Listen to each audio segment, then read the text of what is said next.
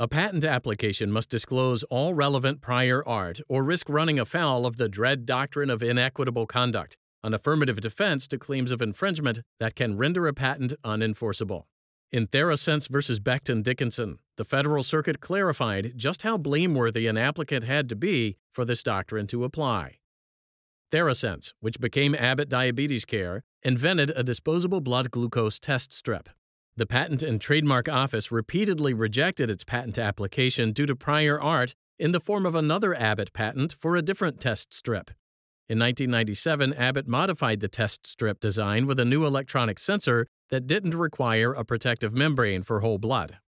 Abbott submitted an affidavit to the Patent Office stating that the earlier test strip did require a membrane when testing whole blood. Convinced that this distinction overcame the prior art, the Patent Office awarded Abbott a patent. Becton also manufactured a blood glucose test strip. Abbott sued Becton for patent infringement.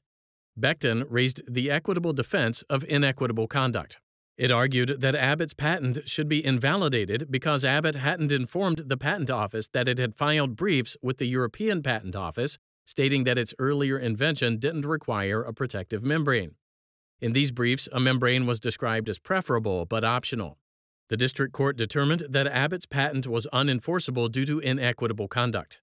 The United States Court of Appeals for the Federal Circuit affirmed. Then, concerned about the expansion of the inequitable conduct doctrine, the Federal Circuit granted Abbott's request for a rehearing.